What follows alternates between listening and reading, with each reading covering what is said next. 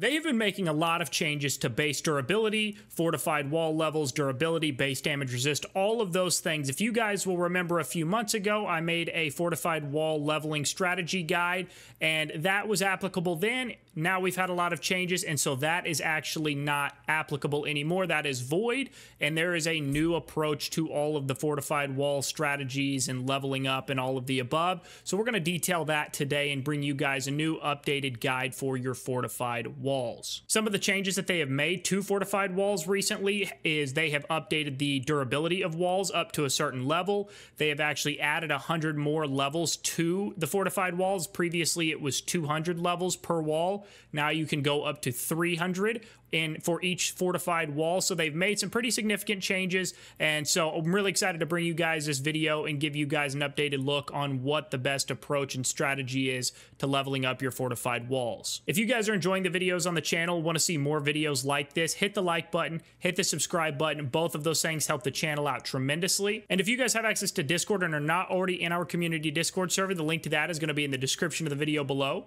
Click on that link, it'll take you right into the community Discord server. Absolutely everybody is welcome. We'd love to have you. And with that being said, let's go ahead and jump right into the video.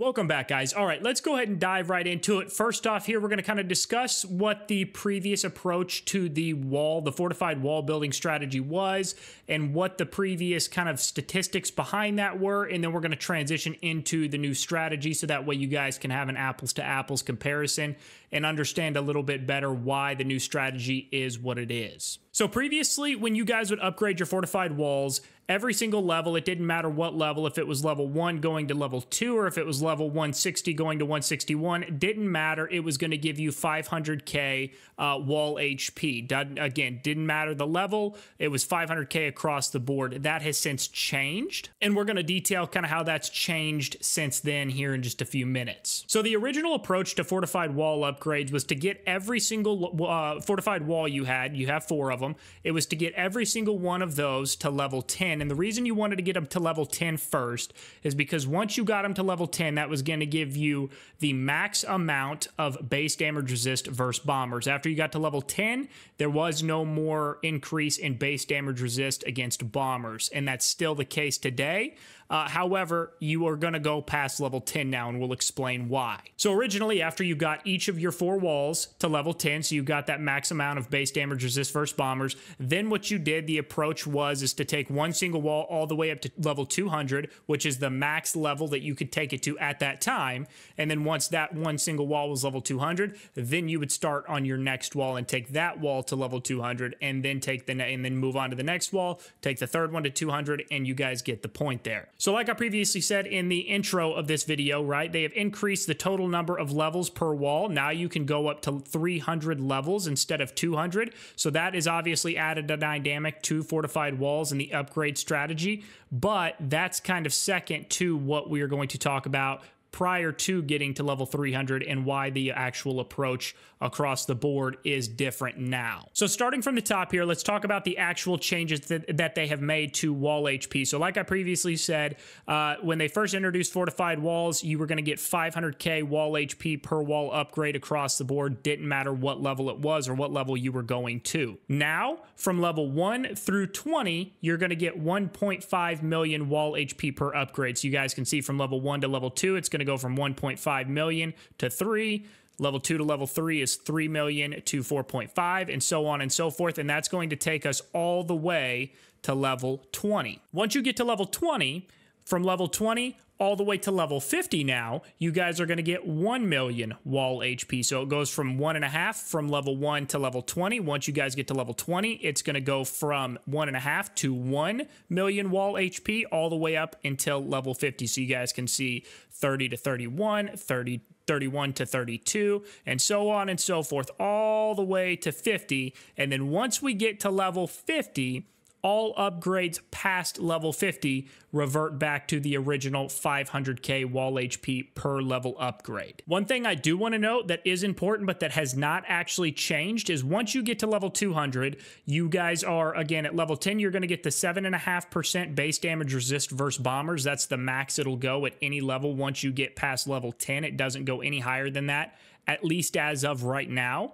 And then once you got to level 200 previously, you would have the 32% base damage resist percentage. However, that has not changed either. Once you get to level 200, it is still 32% and it does not increase past that. Every level you upgrade past level 200 is strictly going to give you just extra wall HP. It is not going to change your base damage resist at all. It is not going to change your base damage resist versus bombers. It is strictly base HP only. So now that we have talked about the changes that have been made to Fortified Walls through the last few updates, let's actually talk about what the new strategy for leveling up your Fortified Walls actually is going to be. So now with the new changes, what we want to do is we want to get every single one of our walls up to level 20 first. So now what we want to do with all of the changes that have been made to Fortified Walls, here's going to be the strategy and approach that we want to take. So first, we want to get every single one of our walls individually to level 10. The reason we want to get them all to level 10 is so that way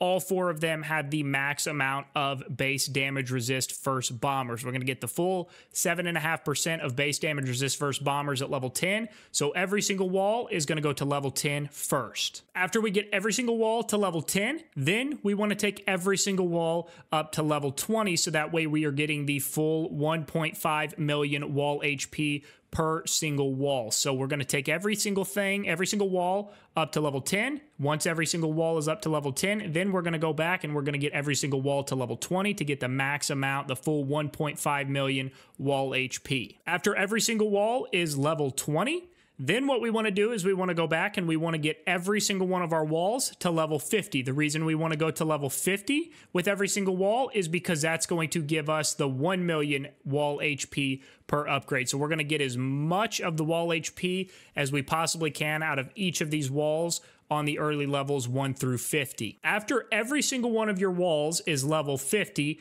then we want to start working in intervals of 50. So 50 levels per wall at a time, until a certain point. So what we're going to do is once every single wall is level 50, then we're going to take every single wall to level 100. Once we get every single wall to level 100, then we want to take the walls up to level 150. After each wall is level 150, then we want to take each wall up to level 200. Once every single one of your 4 fortified walls is level 200, then we want to take a single wall at a time up to level 300. So the first wall is going to go from 200 to 300, and then we're going to go to the second wall and go from 200 to 300, third wall, fourth wall, set, rinse, and repeat across the board for all 4 of your fortified walls. Now you might be asking yourself, why do we want to go in intervals of 50? And that's a great question. Let's talk about it. So like we talked about, once we get to level 50, from level 50 onward, we're only going to get the 500k wall HP. So up to level 50 is going to give us the 1.5 million wall HP and the 1 million wall HP.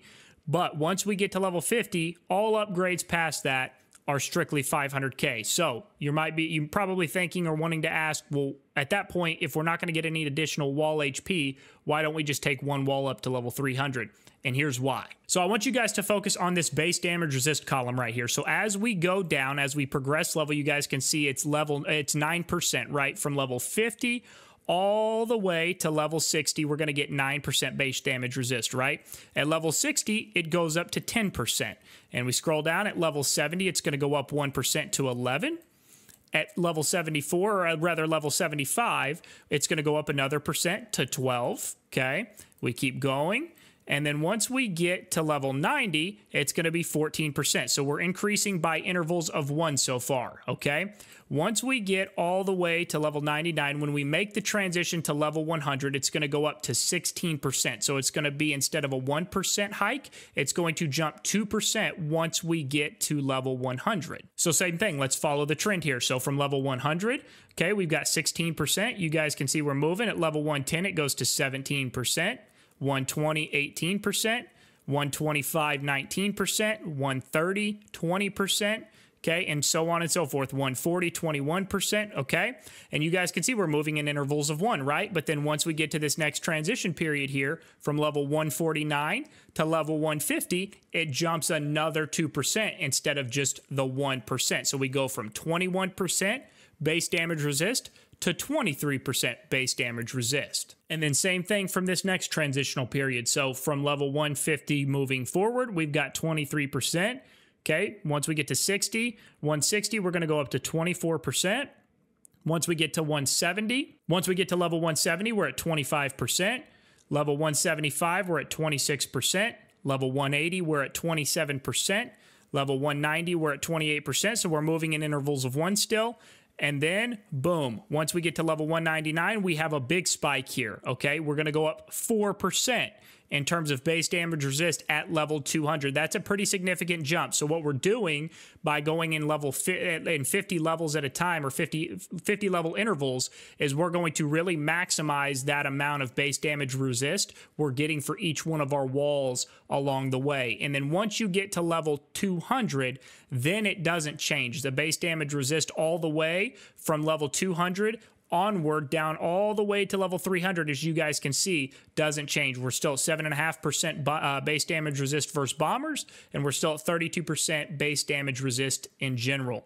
So once you hit level 200, the base damage resist and the base damage resist versus bombers does not change at all at any point in time. The only thing you guys are going to be gaining from level 200 onward is going to be the 500k wall HP, which does help, but the damage resist is going to be crucial for you guys, and we want to maximize that as much as possible, which is why we want to go in intervals of 50. All right, guys, so to summarize all of that in super condensed, super simplified terms, each wall is going to go from level 1 to level 20. Once it's level 20, it's going to go from 20 to 50. Once every wall is 50, we're going to go to 50, from 50 to 100, from 100 to 150, from 150 to 200, and then 200 onward for each wall. So again, some pretty significant changes compared to the previous wall upgrading strategy that we had.